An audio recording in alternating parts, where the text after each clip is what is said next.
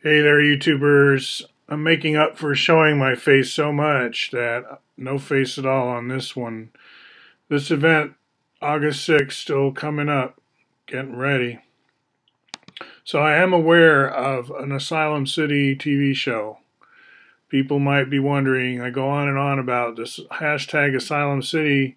Don't I know that there's this TV show? Plus, remember, I live in Asylum District, named for the mental asylum founded by Dr. Hawthorne that was sort of subcontracted by the state of Oregon to do the mental hospital thing here in Portland before they could open one in the capital in Salem. So Asylum City is a meme around here in case you wondered why I was talking about it. Now this Galton board is something I was running in a very recent YouTube. So I tend to chain my YouTubes together with references that just go back a couple so we can sort of be on the same page as to the chronology. And this turtle graphics one is part of the random walk section of casino math that we do in digital math that we do in the Silicon Forest, meaning I do it at the Oregon Curriculum Network and then I share it with the world. So the medieval fantasy generator, let's go back to this. This would be like an Asylum City generator. So you just like give it a topology and it comes back with a city over and over. Now in this one, the topology itself is randomly generated.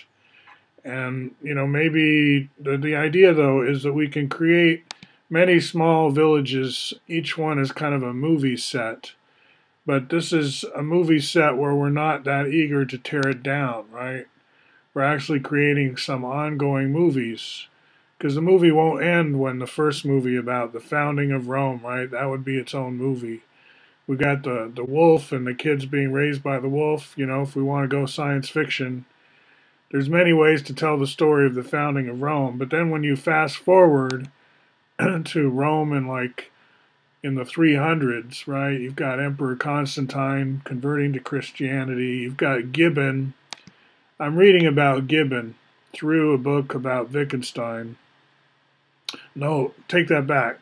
Through a book about Nietzsche and what Nietzsche might have absorbed from Gibbon, given Gibbon's somewhat caustic attitude towards the Christian influence on the Romans.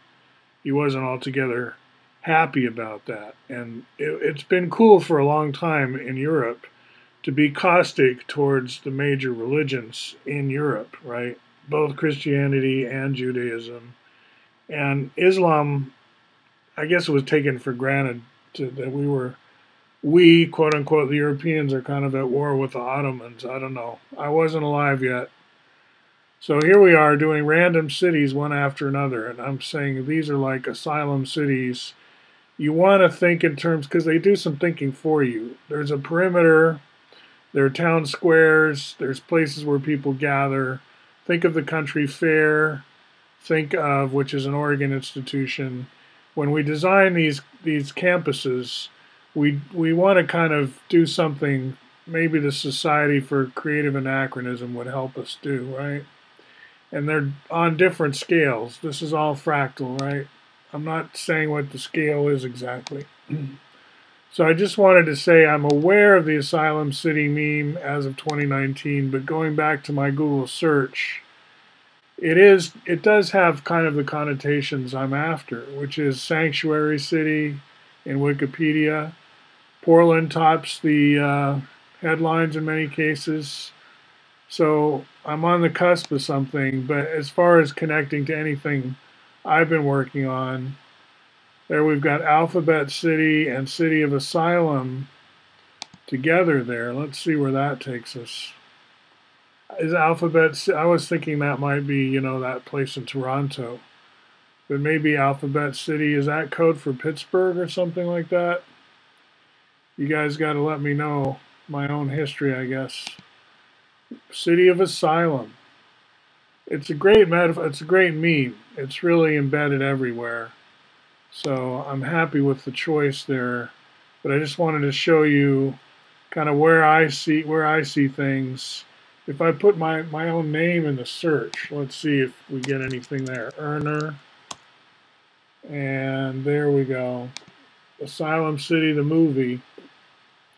So it takes this, I've been pitching this idea around Hollywood. I'm not actually in Hollywood, you understand. I'm just pitching the idea around Hollywood, right? So here we are pitching the idea around Hollywood. So think about needing to prototype